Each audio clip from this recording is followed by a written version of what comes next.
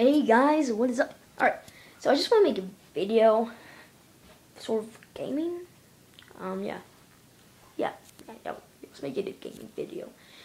So, if you guys played Legend of Zelda like me, and Holden, then you know that, well, you wouldn't know if I played, but if you played Twilight Princess, it's like, same as Skyward Sword, sort of, because, like, Demise is sort of like Ganondorf, because in the first timeline, Skyward Sword was the first game in the timeline.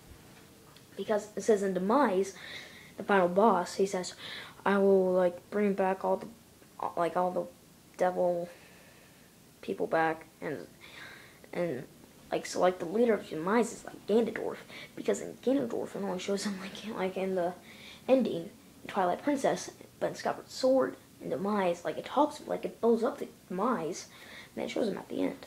So it's sort of like the same.